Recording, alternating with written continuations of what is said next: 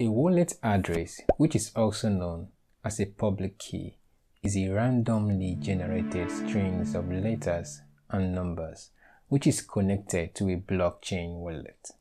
You can use this to receive cryptocurrencies and NFTs. In real life, a wallet address is like a bank account number. Take for example, if John wants to send money to his girlfriend Mary, John will ask for Mary's account details, right? Which must comprise of Mary's bank and account number. On the same line, if John wants to send like 1 BTC to Mary, he will ask Mary for his wallet address and his wallet network or blockchain name.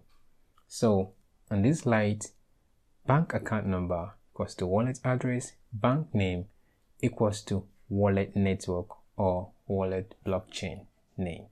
Okay, now by the end of this video, you will be able to know how to find your wallet address on Binance, which is the world's largest crypto exchange market, be it BTC wallet, Ethereum wallet, Litecoin wallet, and any other cryptocurrency you can ever think of. This video will teach you how you can find your wallet so that you can receive any cryptocurrency or NFT from all over the world.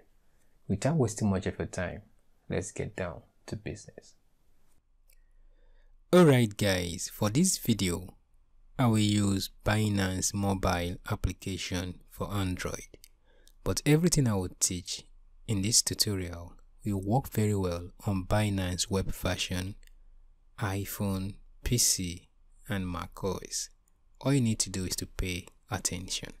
So after downloading your mobile application, then go ahead and launch it. And when you launch it, your phone will look like this, okay? So observe that currently the home tab is active, okay? So if you want to view your wallet address, you click on wallets. You click on what? Deposit. Then when you click on deposit, observe that the cash link is active. So what you will see is fiat currency symbols. You can see a United Arab Emirates, Australian dollar, and stuff like that. So take it to what? Crypto.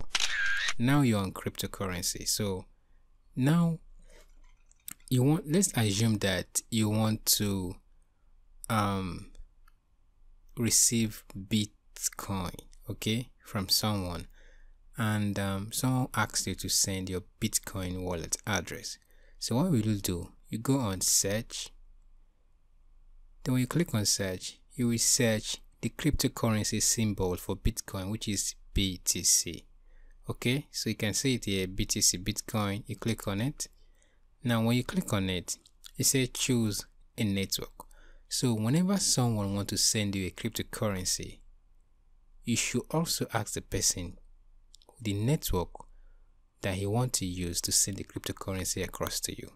For now, BTC, we have different networks. We have BNB Smart Chain, Bitcoin, BNB Bitcoin Chain, BTC, and what? Ethereum. So when you are sending your wallet address to someone, do ask the person which network or which blockchain he wants to use to send it across to you. Okay, so take for example, you want to send your BNB Smart Chain Bitcoin wallet to the person.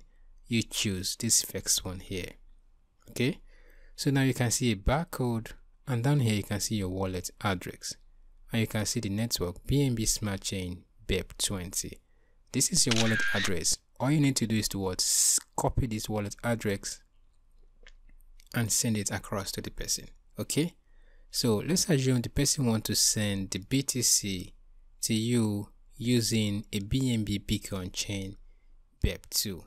Now you see that for you to use this particular wallet address to receive Bitcoin, you will need to send your wallet address plus your BTC memo. You can see it here.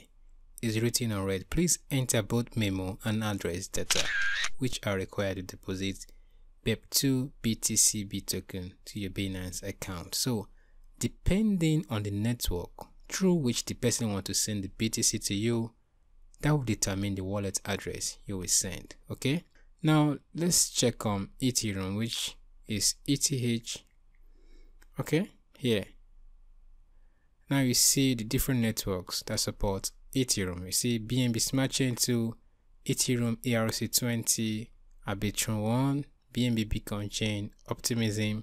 So choose any of these. Let's assume you want to choose BNB Smart Chain. Click on it, copy your wallet address, and send across to the person. As simple as that. Okay. So let's assume the person wants to send Tether, that is USDT, that is a cryptocurrency symbol here. Okay. Now you see the network that supported that. You see Tron here, Tezos, Solana, Polygon. These are different networks. So someone might like to send you BTC through a Tron network. Okay. So all you do is click on what? Tron, then copy this address and send across to the person. So if the person is sending through Tron and you copy down BNB Smart Chain to the person, in fact it will not go through. Even if it does go through, it will not reflect on your Binance account. That means you must have lost your cryptocurrency. So when you're sending your wallet address to someone, do ask the person the network or blockchain through which you want to send the cryptocurrency across to you. So as simple as that.